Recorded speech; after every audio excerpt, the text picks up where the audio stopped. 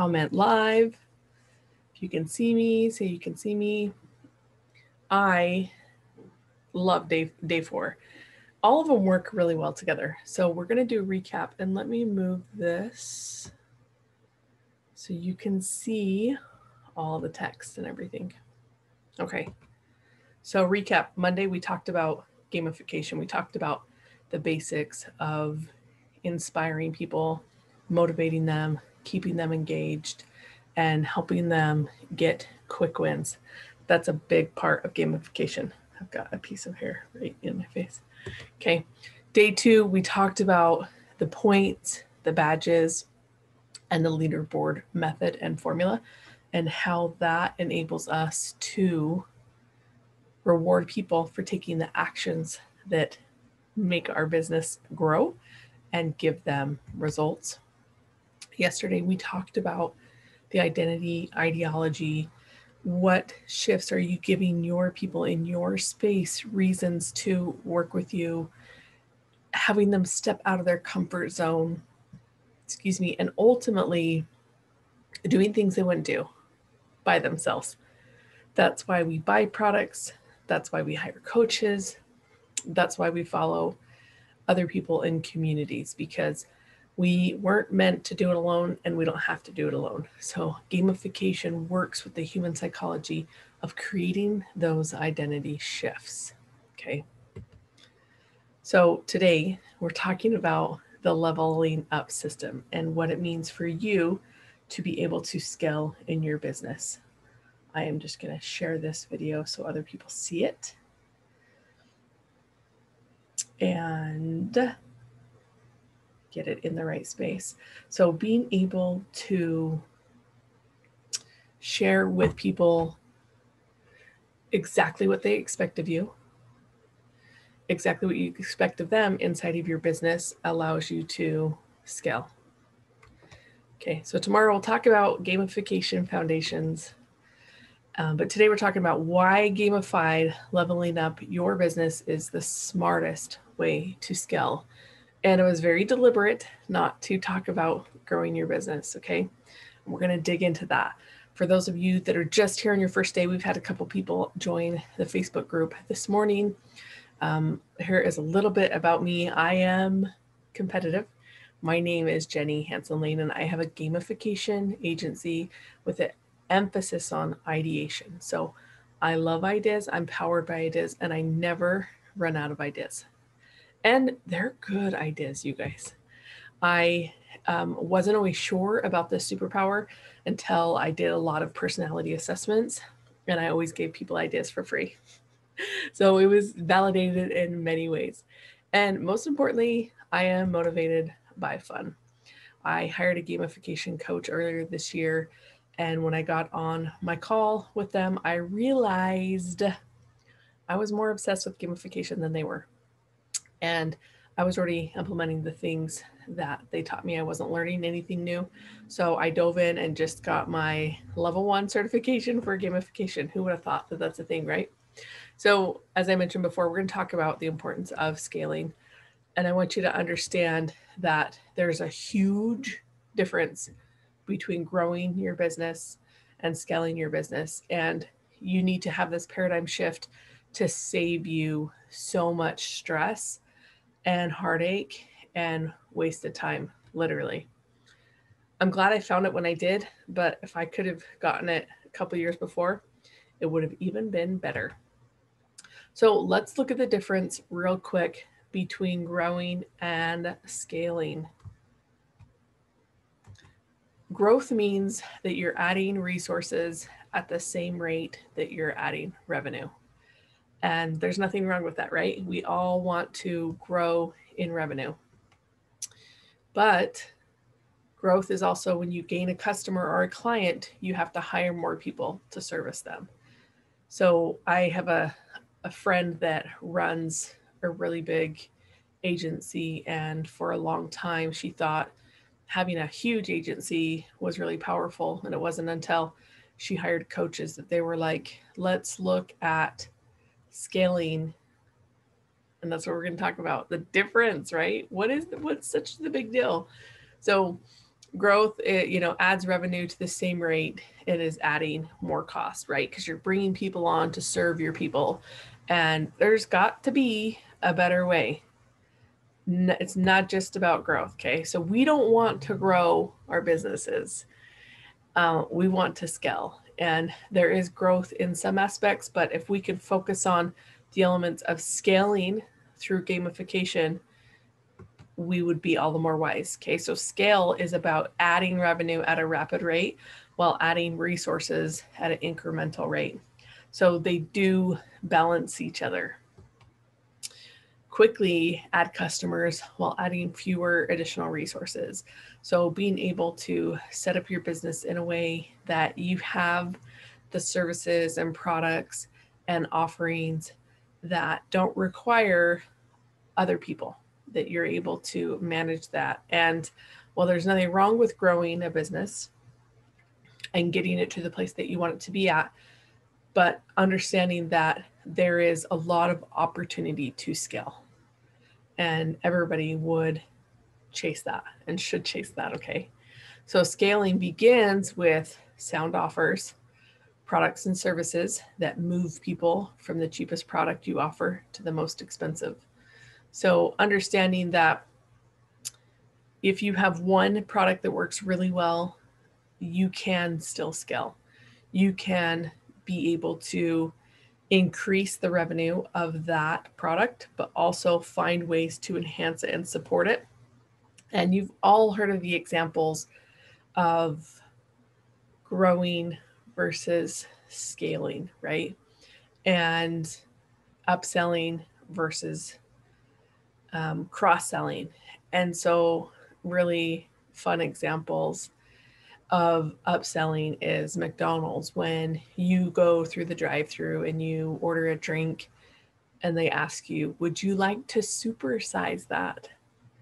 That is an upsell. And you give them your order and then they say, would you like fries with that? That's a cross-sell.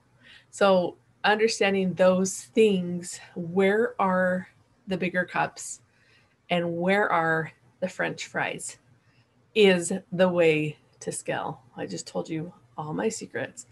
Thank you, McDonald's. People put the cart before the horse all the time. Without foundational data or gamification, you can't focus on hyperscaling because you don't know what to scale. It is an intuition, or maybe you have the data of buyers only. You ran ads and you got a lot of sales, so you know that is a validated product.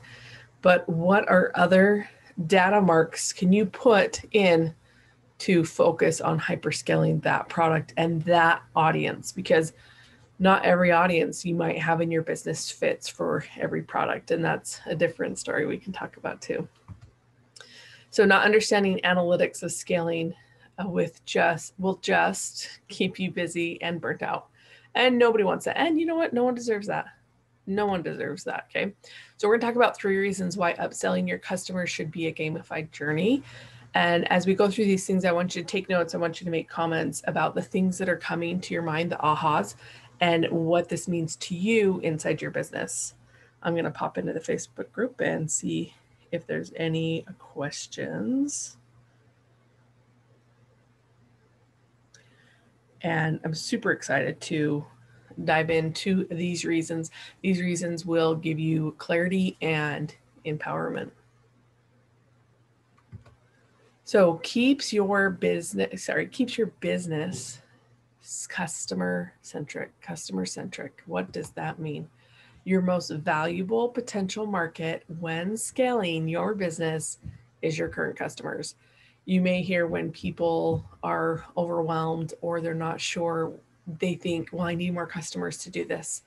And if you have any type of list at all, an email list, a Facebook group, a following on social media, or even a Facebook friends list, depending on who your customer is, that is a valuable asset. And understanding what you have in front of you is, I like to relate it to plumbing, that when you want to make money you turn on the water and you have water, right? So if you have built something that generates customers and you think you need more customers, that is really similar to going and building another house to get water out of a different spigot. It's a lot more work, even just thinking of it, even if that analogy doesn't work out 100% as you think about, the caveats of it, you've already built something. And so understanding that you use those foundations when you're going to scale, you start with your current customers. Because there's a reason why they follow you. There's a reason why they're on your list or in your space. They value you in some way. Neglecting your current customers is detrimental, right? So scaling is about increasing the value of your customers through the things that you give them. So upselling has less to do with pushing more goods and services on a customer and more on focusing to meet your customers' actual needs. So the results of being customer-centric, you will know your customer-centric business if you are increasing profits, increasing customer loyalty, increasing in return on investment, increasing customer lifetime value, balances growth between new and existing customers, offers convenience and flexibility for customers. My favorite was balancing growth between new and existing customers because we always want new people, right? We should have lead generation, but what are we doing with existing customers? How do we serve them? And what do we do for them that keeps them in our space? And there's nothing wrong with anyone unsubscribing if they don't feel aligned to your message. That's okay. You say, I'm sorry, this isn't for you, and you move on. Number 2, allows you to track and set measurable goals. This is really big, and one of the reasons I really love gamification. You need a way to recognize areas where the current game plan is falling short. So this is some stats you can get. For example, I run traffic to a sales funnel. I have a lot of sales funnel, but this one that I'm thinking of, the main product is $27. And then the bump is just an add-on. And it doesn't convert as well, and it hurts my entire funnel. So the next funnel that I built, I made sure that it would not fall short when it came to that. And sure enough, it had a better conversion than my first funnel. So because I had analytics inside of my sales funnel, it allowed me to recognize areas where the current game plan is falling short. Now, when I asked you all to get a Member Vault account, it was because Member Vault will show you where you're falling short, and that is a great place to begin gamification and implementing gamification. Okay, so it helps you identify places where you can beef up resources for better results. This is where careful tracking becomes essential. And that's part of gamification, is setting up the tracking in a way that people understand what they can get out of it and gives them expectations of what is expected of them to move up and finish programs and get results, right? Finish courses and offers and get results. So it helps you identify places where you can, we just did that one twice. So being able to beef up resources is a form of upselling your customer, okay? So number 3, it increases customer loyalty and retention. So gamified upselling is to give the customers all of the options so they can make a knowledgeable choice. And when you do that, they see that you are trustworthy, but that you have the experience to help them over the problems that they are facing. It shows customers that you care and expect and respect their needs, and that you are going to help them along the way. Upselling and cross-selling is closely related to customer satisfaction. This was a study that was given. I need to pull it up, but I loved reading it because it showed me that sometimes we think, oh, they're being salesy, but we how many times do we say like, yes, upgrade my drink, or you know what, yeah, I would like fries? Or how many times do we say, oh, they didn't even ask me if I wanted this? So understanding that upselling and cross-selling can be done in a way that you're doing it for the intention of customer satisfaction, and that's it. And when you can remove yourself from the sell, it's a really sweet spot because you know that you're helping people resolve their problems, right? Maybe that person's super, super thirsty and you upgraded their drink to a large. When customers are engaged in your offers, they don't leave. That's a huge part of gamification upselling, is that they want to finish your course and they want to implement it and they want to see what's behind the curtain. They want to see what else you have to offer. And so they're less likely to forget about who you are and go somewhere else, right? Think about how many things that you've bought and you're like, oh, I never finished that, but it was a really good deal. And the sales got me in the, the sales technique and the ad copy got me in the door. So favorite gamified upsell examples is the one I shared you about the drink. Just, a little something more. Another one is Google introduced over 500 badges that can be earned for frequent readers on Google News. You may have never even heard of this.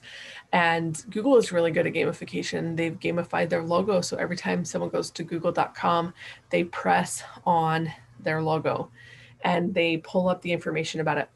And when Pac-Man had their 30th year anniversary, Google recorded 5.4 million hours users spent playing Pac-Man through Google's search bar.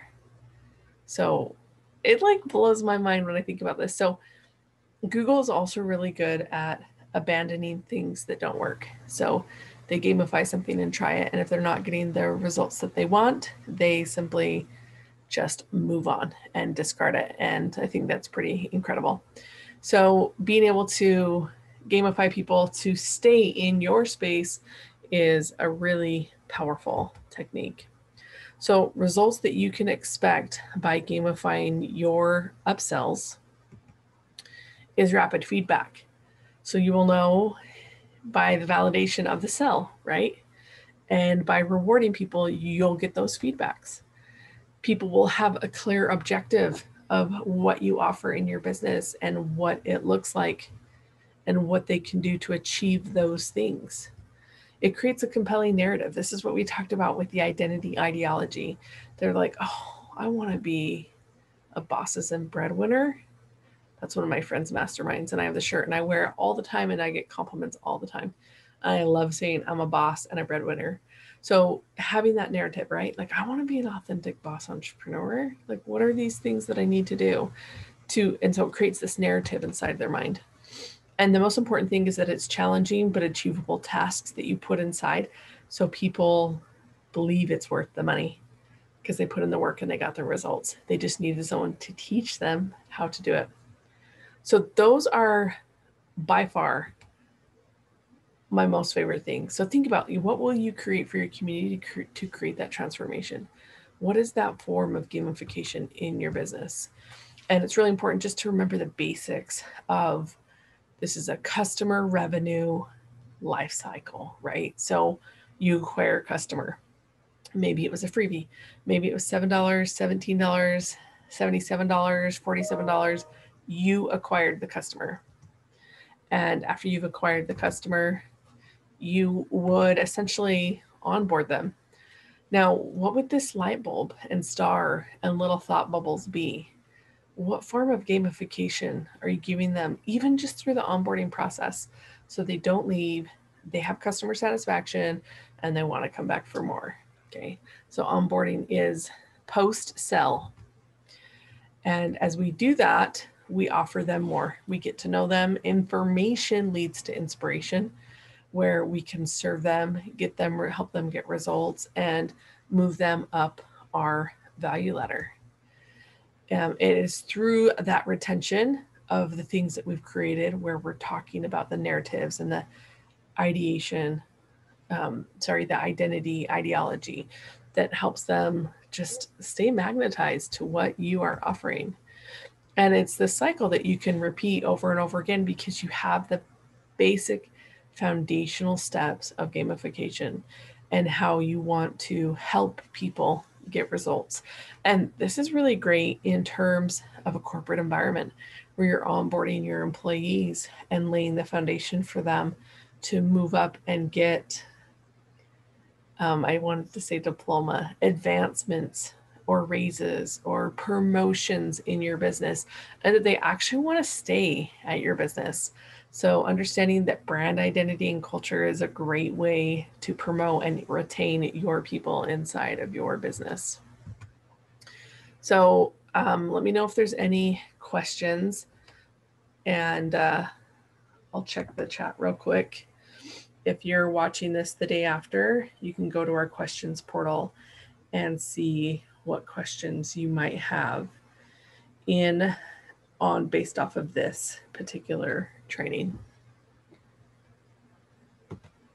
Okay, so Friday we will talk deeply about gamification foundations, why you need gamification, and what you can do to start implementing gamification. So we'll be back here, same time, same place. So let me know, post in the group your takeaways. It's been really fun to see the things that you guys have been thinking about and the changes that you've decided to make in your business based off of the information about the power of gamification. So I hope you guys are well. Love you lots. Peace out.